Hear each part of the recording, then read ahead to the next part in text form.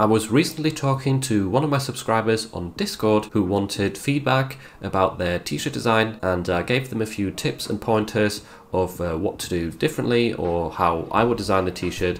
And I thought, why not put this into a video? Because if I tell you my thought process with t-shirt designs and also show you how I would redesign them, then you could maybe learn something from that and help improve your t-shirt design quality as well. So let me know what you think of this sort of video, if you want me to do more in the future. And if you've got a t-shirt design that you want me to review or give you some tips about, then just join the Discord server in the description. You can also send me a direct message on there, so you don't have to share your t-shirt design with everyone else, and then I might consider it for a future video of redesigning subscribers' t-shirts. So first of all, we're going to take a look at the t-shirt in question, which I've got a screenshot of right here. I don't think by any means that this is a bad design. I just think that there is improvements that can be made to increase the likelihood of it selling. I think this is a decent design. You can definitely get sales with this, but I'm quickly going to walk you through what I think. First of all, the positives. I think some of the graphics are really nice.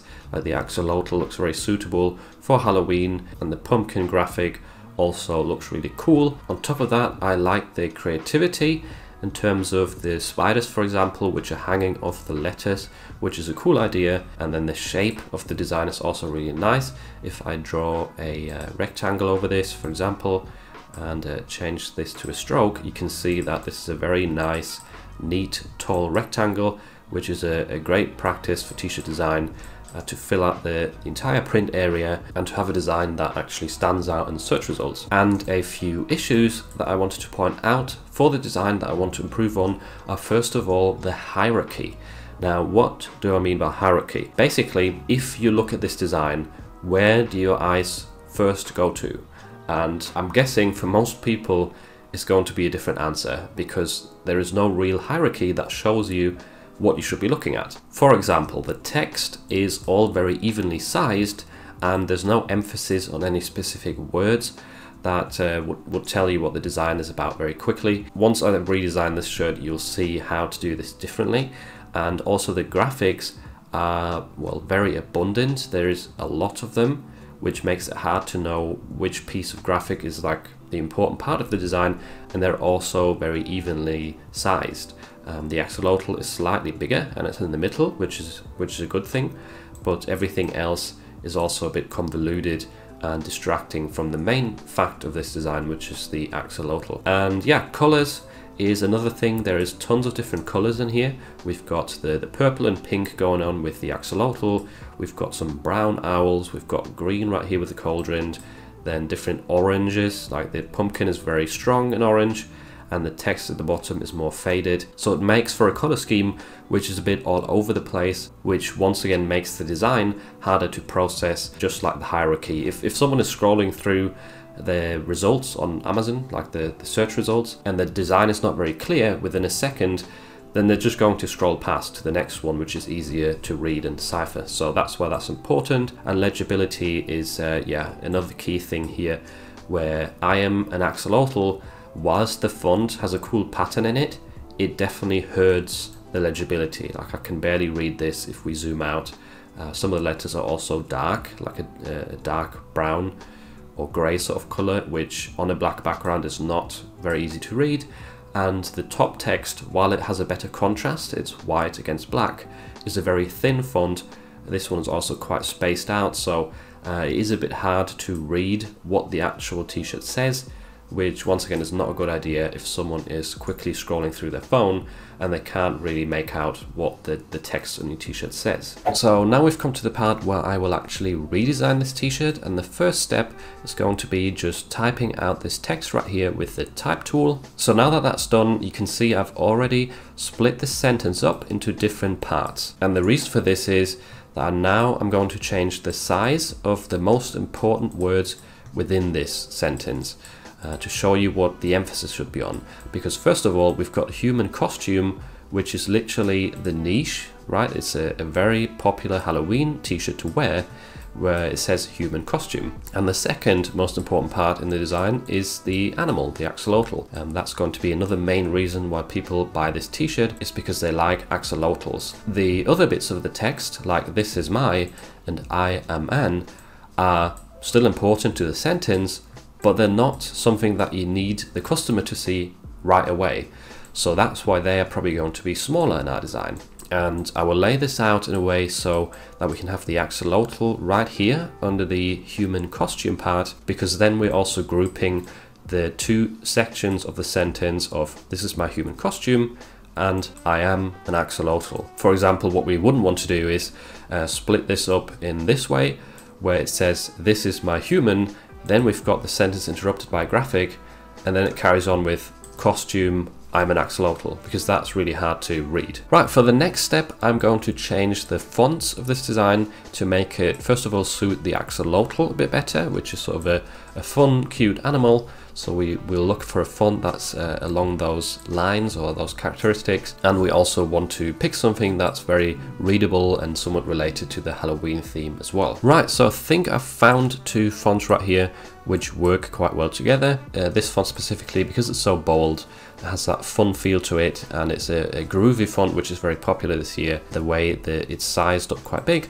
makes it easy enough to read. And then the other font is a different style, which is always good to have a bit of contrast between the fonts and not use very similar ones. Now I'm going to find some graphics to use in the middle right here. So I'm going to be using this file that I found on Vexels, not the entire thing, but if I ungroup this, I will just take out the axolotl riding a broomstick with the witch's hat, which is quite suitable for our Halloween axolotl design.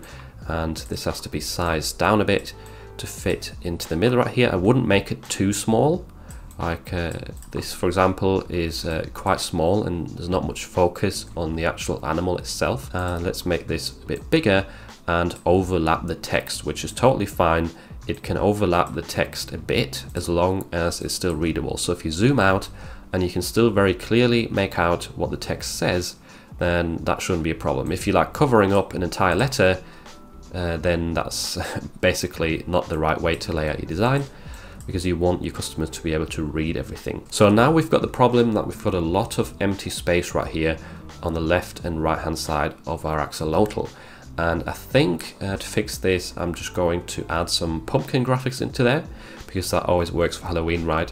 Just adding some pumpkins, and yeah, that way we just fill the design out a bit and give it a more coherent shape. And I will take these graphics from this Halloween set, which once again was found on Vexels. I quite like this design right here for pumpkin. Drag that into our main file. We can put one either side. I'll just use Control Shift and open bracket to move this down to the bottom layer, so it is behind our axolotl. Move it over here, then use O, which is the reflection tool, to quickly drag this while holding Shift and yeah, turn it around so we've got it more symmetrical. So now we've got this filled out a little bit better. I think I will now also add a little bit of a box around the I am N. I've resized this a little bit, but it's still not very square-ish. There's too many gaps for me. I want it to be a bit more geometric. So basically what I'm going to do is use the rectangle tool, and I will select this box right here which says draw behind. So the rectangle is behind our letters, and drawing this out, I mean, it would help if I changed the color to something like, I don't know, green, just so we can see what's going on for now. And to make this a bit more appealing, I'm going to give it some spikes here at the end. So use the pen tool, wait for it to line up with the center right there. That's the smart guides helping you, which you can find in View Smart Guides. Yeah, once you've found the center right there, just click, use the direct selection tool, select that one anchor point you've just created and drag it in a little bit. And we can do the same on the other side with the pen tool. Once again, just click once you've found the middle and draw this in a little bit like so. Right, I do like that a bit better. Now I'm going to change the color of that new box to maybe pink. We'll color match the axolotl. That's always a good practice with design, is to actually match text or color schemes within your design to one another, rather than just coming up with tons and tons of different colors in one design. So now that we've got that, I think the text will look better if it was black.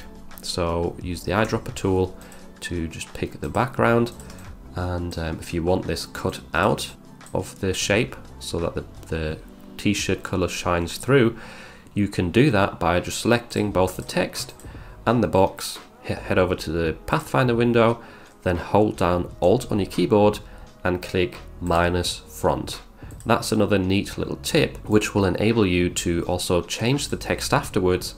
Let's say if we want to say IMA, then you draw this over and it is still cut out from the box, which is really handy. I'll also change this text up here to that pink color that we used, or maybe the lighter pink. Could also give this a bit of an arch with envelope distort by just selecting the type, head over to object, envelope distort, make with warp, and then turn this down a tad, hit OK. And I think that's added a tiny bit more interest to the design rather than just only having straight text. And now I think the last step that I'm going to take is, first of all, I want to group the pumpkins with the axolotl. So select them all, hit Ctrl G.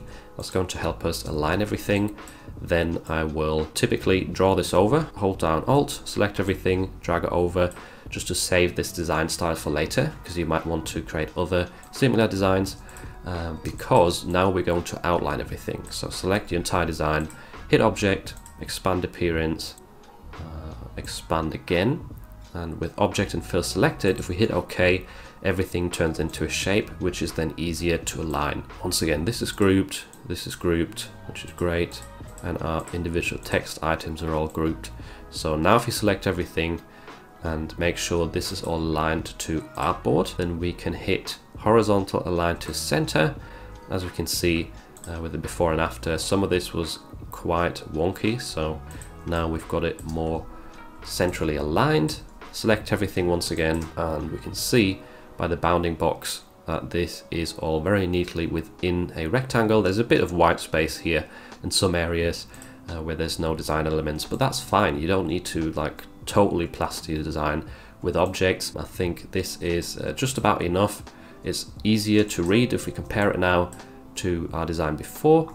It's a bit more clear what the intention is, because white text right here is the highest contrast to a black t-shirt, human costume and axolotl, and then secondary items of text are in pink and a bit smaller. So yeah, I'm not saying this is a perfect design, by the way. I'm pretty sure that there's better ways to design this. I just think that we definitely made improvements on the old design, made it easier to read, gave it some hierarchy, reduced some of the graphical elements to just the most important bits, and therefore heavily increased the possibility of people not only noticing the t-shirt but also clicking at it and potentially buying it, which is obviously everyone's goal. So I hope this was able to help you, and if you have any suggestions of what I should have done differently, feel free to also let me know in the comments. I hope you enjoyed this video, and if you want to improve your t-shirt design further, then I'd highly recommend checking out this video next, where I share 9 Adobe Illustrator tools with you that will help you create better t-shirts.